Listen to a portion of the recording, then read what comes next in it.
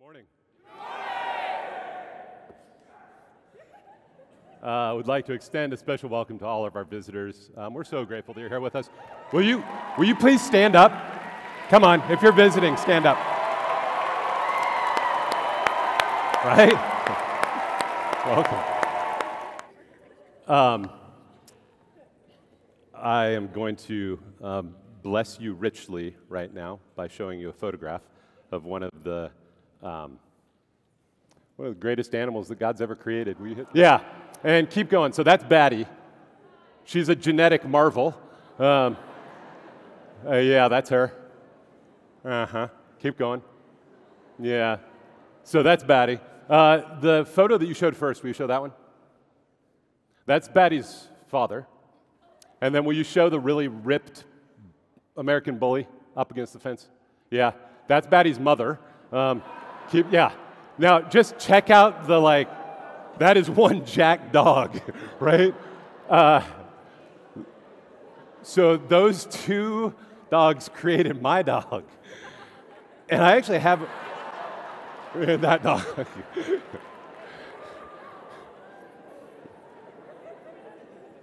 I have a purpose in telling you can kill him now, yeah. So I actually have a reason in telling you this. It may be slightly far-flung, but we're going to make it work. So I'm going to tell you a truth about Batty. She is the sweetest I want to be with you dog that I've ever been around. Now, you can ask Allison Andrews if this is true. You can talk to Rachel Haynes. You can talk to folks. But Batty wants to be with you. But you would not know it if you first met her. When you first walk in the door of my home, she will stay a good 4 feet. She'll run up, she'll look at you, then she'll turn around and run away. She'll do the same. After a while, when she kind of gets comfortable with you, then she'll come, especially if you have food. If you have food, she's very food motivated. The vet asked us, is your dog food motivated? If there's like a single Cheerio under the refrigerator from like 9 months ago, she will find it.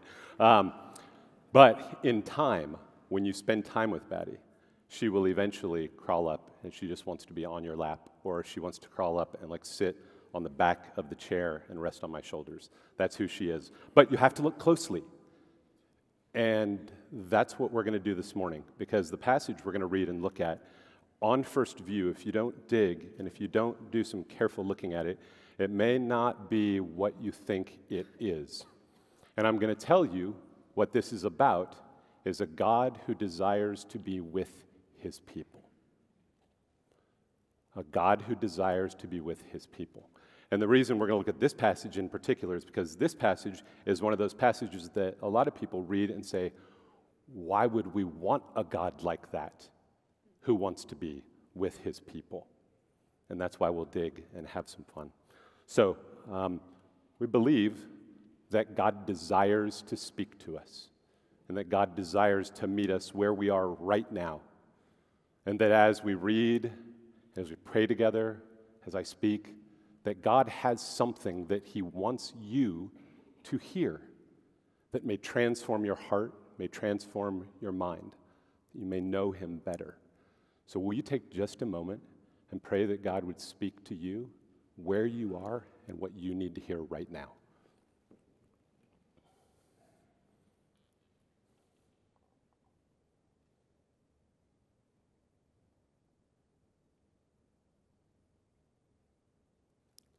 Father God, we come before you humbly, knowing that you desire to speak to your people. Will you please do that now?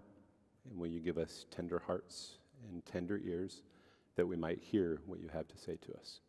We pray this in Jesus' powerful name. Amen. The passage I'm going to read is 2 Samuel chapter 6, verses 1 through 15. David again brought together all the able young men of Israel, 30,000.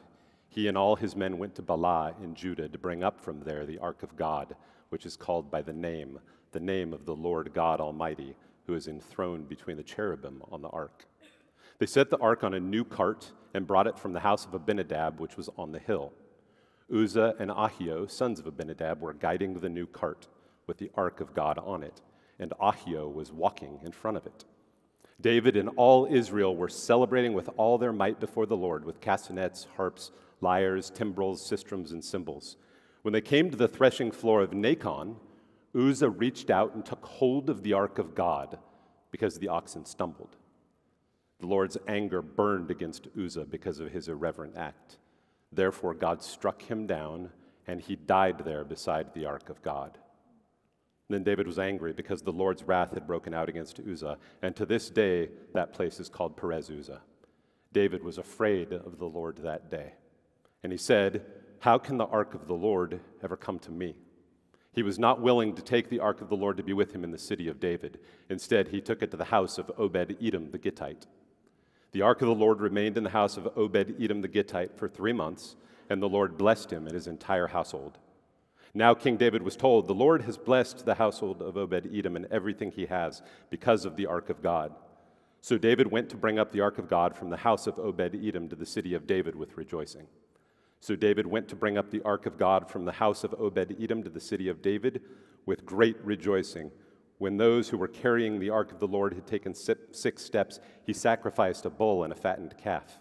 Wearing a linen ephod, David was dancing before the Lord with all his might, while he and all Israel were bringing up the ark of the Lord with shouts and the sounds of trumpets. God desires to be with his people. It is a thread that has played out through all of Scripture with a closeness and an intimacy that outstrips our imaginations. When we think of the closest human relationships that we have, they're just tastes of the desire that God has to be with his people.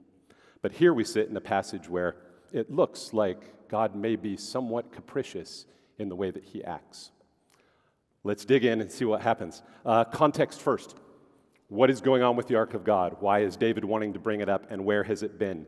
So following the capture of the ark of God, the Philistines had the ark, and the Philistines had it for a time. During the reign of Saul, Saul, in his disobedience, had gone out against the Philistines. The Philistines had captured the ark as Hophni and Phinehas, the priests, were out. They died in battle. The Philistines take the ark, and the ark, in turn, is initially taken to the temple of Dagon. And as the ark is there, the living God begins to cast curses and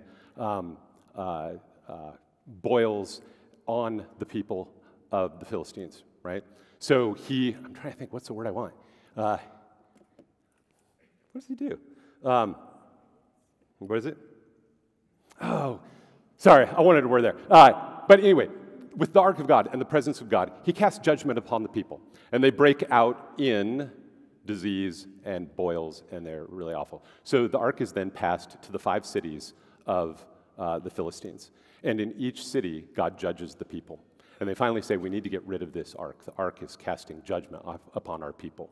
So they send it away, and they send it off with 2 cows, and they are cows that are milking. They have babies that they pen up. The natural thing would be for the cows to turn around and go to their babies, but they head straight for Israel, and they go to Beth Shemesh. They get to Beth Shemesh, and the Israelites see the ark coming, and it's on a cart, on a wooden cart. It's pulling it along. And as it gets to the people rejoice because the ark of God is back with the Israelites. And as it's there, Scripture tells us that some 70 of the people from Beth Shemesh come, and they look into the ark. And God strikes 70 people dead for looking into the ark. So they take it to the house of Abinadab, and there it sits for 20 years. And in that 20-year time, you have a movement from Saul's kingship to David's kingship. And the Lord blesses David's kingship. He blesses the kingdom of Israel during that time. And during that time, he takes over, they attack, and they take the city of Jerusalem from the Jebusites. And when they take Jerusalem, David's going to kind of centralize the locale of Jerusalem. That's going to be the city of David. And there in the city of David, he feels deeply blessed. But he said, it's not right for the ark of the living God not to be in our midst. So that's what they're doing. They're going to get the ark, and they're going to bring it back. So Scripture tells us that story. Some 30,000 men come down, and it's a great time of celebration. They're going to the house of Abinadab, and they're going to carry the ark back to be in the midst of the people of God. So they go down with great celebration. There's music, there's shouting. The ark is placed again, Scripture tells us, on a new cart. And as the cart is pulled along, They get to the threshing floor of Nacon, and the oxen stumble, and it looks like the ark is going to go down. And Uzzah reaches out, grabs a hold of the ark, and steadies it. And you would think that the motive there is good, that Uzzah is doing a good thing by keeping the ark of God from falling off of the cart. But God, because of this irreverent act, actually strikes Uzzah dead, and Uzzah dies there by the ark of God. David, in his anger at what has happened, calls the place Perez Uzzah, but he also understands and rationalizes, oh goodness, this ark cannot come and be with me because I know my sin. So he instead sends it to the house of Obed-Edom, a Gittite, one of the, I think, greatest backhanded gifts in all of history. Here, you take it and let's see what happens, right? So it sits in the house of Obed-Edom for 3 months, and God blesses those people richly. But stop there for a moment before we look at what happens after. It would appear at this point that God acted capriciously in his judgment, that the motive of heart of Uzzah was good, right? That here's the ark of God being brought out on a cart. It's on its way to Jerusalem to once again be in the midst of his people. The oxen stumble, and Uzzah, wanting to protect and be good, stops the ark from falling off of the cart. That's the appearance. That's what happened. But here's what should have happened. If you go back and you look at Scripture, there are a group of Levites called the Kohathites, of which Ahio and Uzzah are two. And the Kohathites were tasked with moving the holy things of God from the tabernacle. The way that it is set down in Scripture is very clear. The way that the ark was to be moved, the ark was to be moved by Levites first going in, the sons of Aaron, and they would take the curtain that separated the holies from the rest of the temple. They would lay that over the ark. And then they would take a great piece of leather and put that great piece of leather over the curtain. And then they would take a piece of blue linen and place that over the ark. And then they would place poles through the circles on the bottom on the feet of the ark. And it was only by those poles that the ark was to be carried. Scripture is really clear. It says that the Kohathites were never to touch one of the holy things. It says that the Kohathites were never to even go in and look upon the holy things, even for a moment, or they would die. What should have happened is when they started bringing the ark of God out on a new cart, all of our spidey senses should have gone, uh-oh, what's happening here? This is how the Philistines treated the ark. This is not how the Israelites and the Kohathites treat the ark of God. Uzzah goes and touches the ark, and God in righteous judgment puts him to death. But that is not an act of severe judgment. What we're actually looking at is an act of severe mercy, because rightly what should have happened is that the entire assembly of celebration should have been put to death for casting eyes on the holy things of God. The Kohathites, the Levites, they should have known this. That ark should have been covered, poled, and carried. And that's not what happened. And God, in his mercy, in the midst of holy judgment, is gracious to his people. Well, while the ark is there in Obed-Edom's house for 3 months, Scripture tells us, and if 1 Chronicles 15 is your favorite passage, you'll know this. Scripture tells us that David started thinking, oh no, we did not inquire of the Lord as to how we were supposed to move it. So he goes to the holy writings, he goes to the Scriptures, he talks to the priests. They return again to get the ark, but this time when they return with the priests consecrated. They return with the same amount of celebration and joy, but this time the priests are prepared. This time they go and they cover the ark. This time they carry it with poles. And this time David, wearing a linen ephod, priestly garments, they go 6 steps and he offers a blood sacrifice for his people. This is a true worship, not just excitement, but an understanding of the holiness and the magnitude of what is happening. And they take the ark of the living God into the city of David. So that story that initially appears like God may be perhaps a capricious God who's who's not understanding or caring about the motives of people and is being mean-spirited by striking down Uzzah. It's actually just the opposite. Holy, sinful man cannot touch the mercy seat of the living God. But God can extend mercy to the people with whom he wants to dwell. And that's what happens. So let that kind of sit for us and catapult us forward a little bit. We want to follow this theme of God desiring to be with his people. After Israel profanes the name of the Lord over and over and over, and we get to the end of the Old Testament in the book of Malachi, there's 400 years of silence where the presence of God is actually removed from his people. And then centuries later, 400 years, Jesus Christ is born. The Son of God, the King who will sit on the Davidic throne forever, the Word of God who becomes flesh and tabernacles in our midst. God once again in the midst of his people, from the mercy seat of the ark to human flesh that he takes on, as Paul says, the one in whom the fullness of God dwelt in bodily form. Now here is the Messiah. Here is God once again in the midst of his people, this time enfleshed. But what happens when people reach out their hands and touch God in flesh? Remember the woman with the issue of blood who lives her life when she's in the midst of people yelling, unclean, unclean, unclean. She sneaks through a crowd of people and she reaches out just to touch his garment. She gets a hold of his garment and he turns and he finds her, and his final word to her is, "Daughter, your faith has healed you. Go in peace." Another woman, Luke calls her a sinner. She comes, and as Jesus is reclining at a table eating in the house of a Pharisee, she comes and overwhelmed by mercy, by love, by this crazy understanding of who he is, she weeps on his feet, and with her hair touches and wipes his feet. And what does Jesus say to that woman? He says, "Your faith has saved you. Go in peace." God enfleshed, fully God, fully man, when touched by other sinful humans, offers, instead of judgment or death, offers peace and mercy.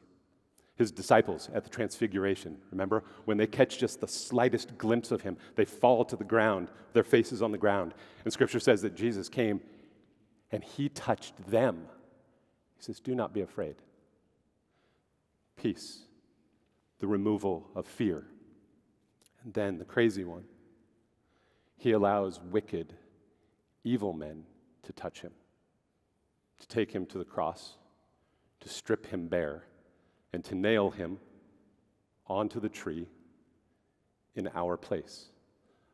Again, so that he could dwell with his people, taking our sin upon himself so that we might be reconciled to God and that we might once again have relationship with our living God.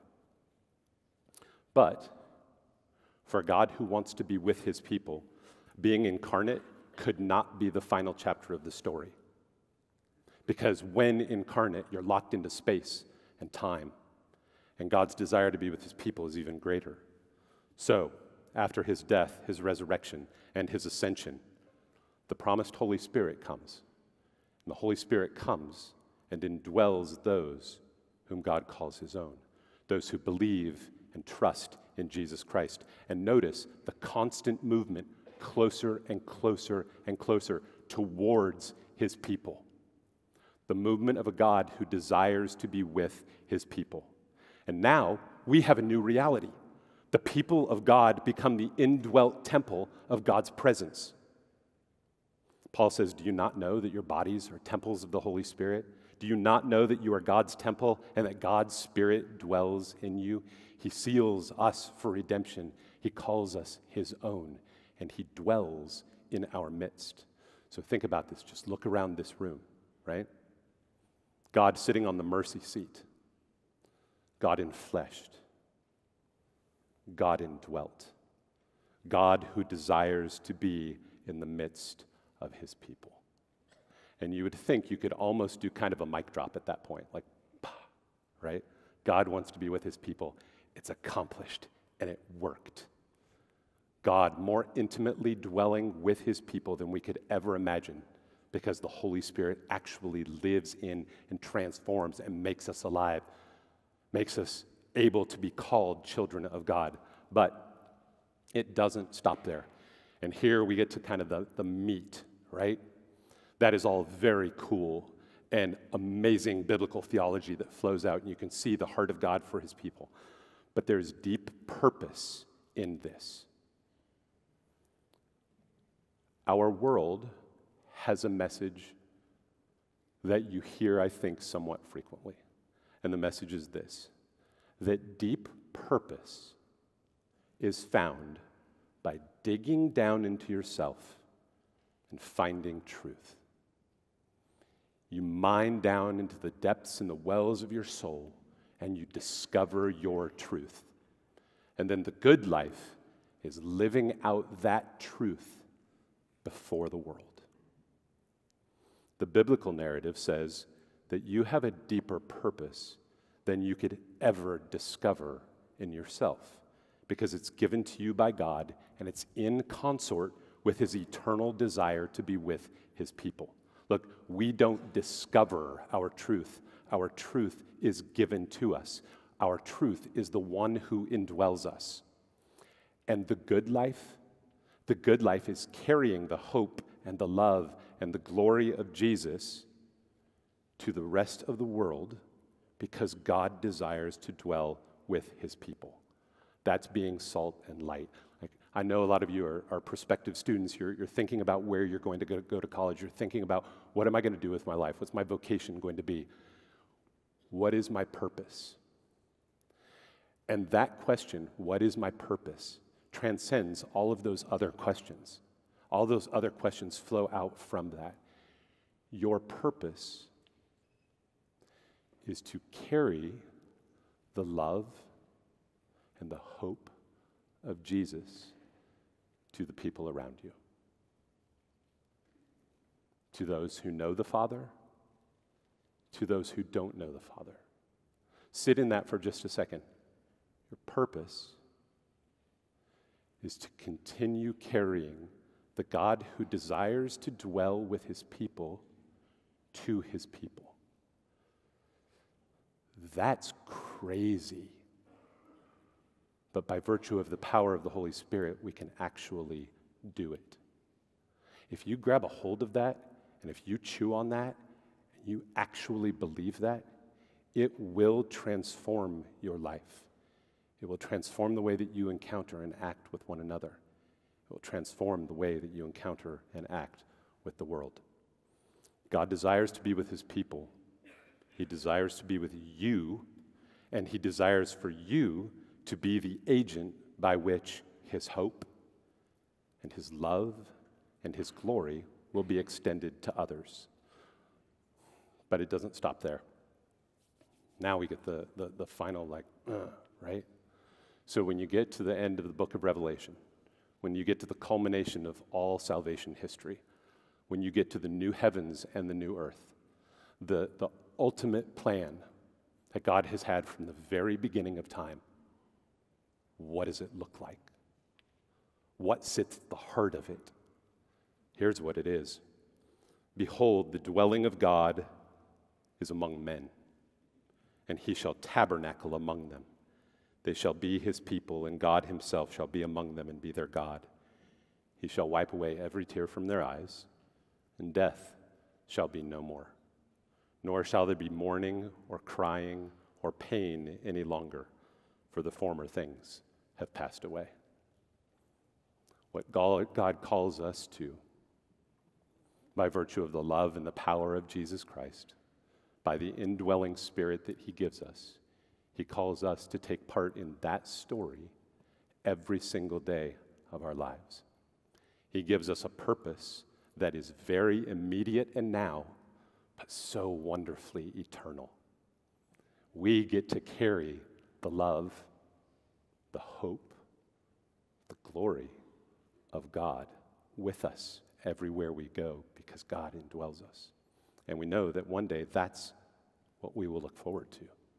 We will actually see God as he is, face to face. But no more death, no more tears, no more sorrow. The rejoicing that you saw with David and the 30,000 taken to its true and utter perfection. Folks, this is the hope that we have in the gospel. Amen? Amen. Let's pray.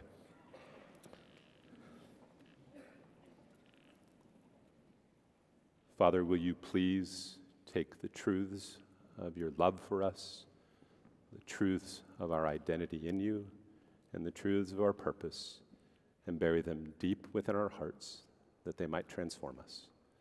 We pray in Jesus' name. Amen.